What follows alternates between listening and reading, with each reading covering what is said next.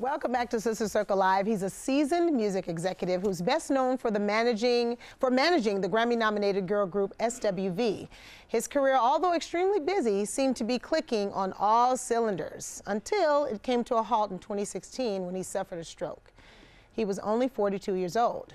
Now, on his continued road to recovery, he's partnered with the American Heart Association and the American Stroke Association to educate, empower, and advocate for others. Please welcome down to the circle, Cory Taylor, and he's joined by Dr. Ronnie Whitfield.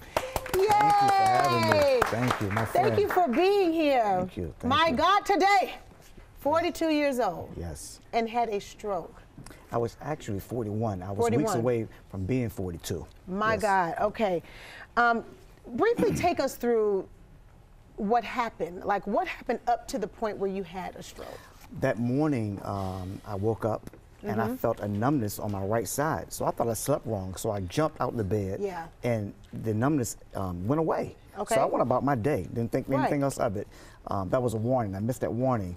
Later on that night, after I'd done everything, was chilling for the evening, that numbness came back. I jumped back up and I went to take a shower. I said, this is not right, I'm going to the hospital. When I was in the shower, I slipped and fell.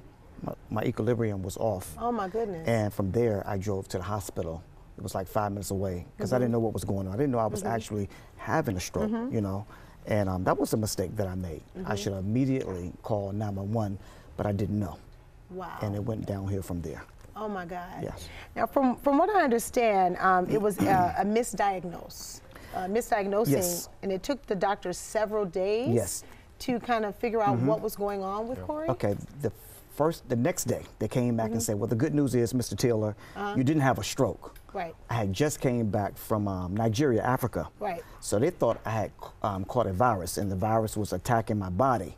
So sometimes when you have a stroke, it doesn't always show up on the MRIs. Right. MRIs, I mean, viruses, they don't show up. That is correct. So the second day they came in and told me, after they did another MRI, but it turns out that I had a stroke, and it just devastated my world. And and this was a stress stroke, correct? Is that what it was called, a stress stroke? Well, is that what it was? Say was Dr. Whitfield? Stress or risk factors for strokes, Cory, is unusual. Most times we can see them on imaging, but strokes can extend. So in his case, an ischemic stroke is the most common. Yeah. But they didn't see it initially, but they can extend. So the next day you may see some signs of the stroke in the brain. Dr. Whitfield, what happens in the body when a stroke is occurring? So you're actually losing blood flow to the brain. Cory had a warning sign. He had what I think a TIA, transient ischemic stroke, where the body's saying, hey, you're about to have one. But he didn't know. God. He ignored the signs and symptoms, and he continued on with his day. And we see that in the music industry. We're so busy. You guys work hard all the time. 10-hour days. There's a recent study that says that people that work longer than 10-hour days are at risk for stroke. So you've got to know those warning signs. And the American Heart and Stroke Association uses an acronym called FAST.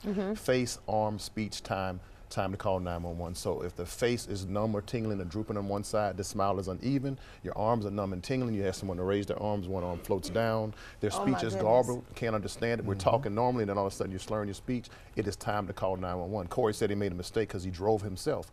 By going into the emergency room by himself, they're going to triage you slowly. They're going to check your blood pressure, ask you a few questions. Call the ambulance. You want EMS to get you there. And let me say this, I'm sorry. Working in the entertainment business, it's already, you know this, it's a monster. Stressful because you're self-employed and the hustle is nonstop. It's nonstop. And you don't always have time to eat the right things. That is correct. Because you're on the go. Or eat it all. Or eat it all. You know, so this was all new to me. Also, I was adopted. I don't know what my family, my birth family medical history is. Wow. That played a part into it too. But I did not, Selena, I did not blame it on anyone but myself because there was things that I was supposed to do that I did not do. Health is wealth. Sometimes you get so caught up in the cares of life that you forget about taking care of yourself. Self-care. And you know, in the African American community, we're not always educated. Yes. You know, that's why it's so awesome to have you guys here and talk about this and bring awareness because they're a lot like the numbness. I have had numbness all the time in the morning sometimes just from poor circulation. And I get up and go on about my day, but now I'm going to think twice about this.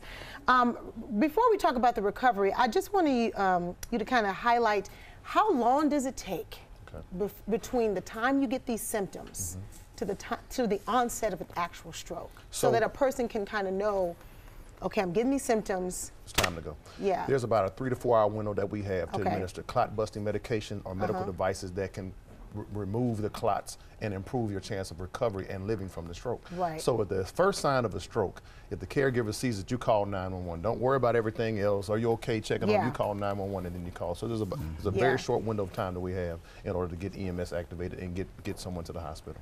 Yes. Now, what has your recovery process been like, Cory?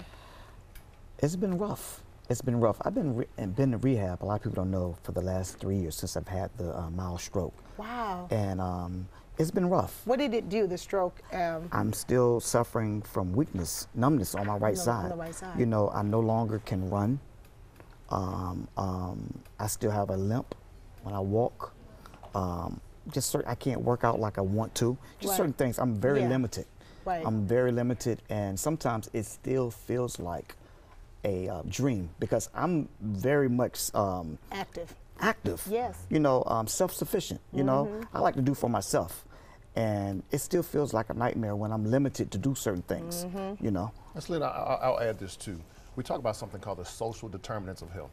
Where we live, eat, play, and worship is just as important as our genetic code. So in other words, our zip code sometimes is more important about how we live than our actually genetic code. So I know that's a message. If you can't access a good grocery store, if you don't have parks and wide sidewalks to exercise, those are the things that put the African American community more at risk. So we've got to raise awareness. By Cory coming on, this show, Sister Circle, allowing us to do this, we're raising awareness. We've got to get our artists to be more engaged and more in tune.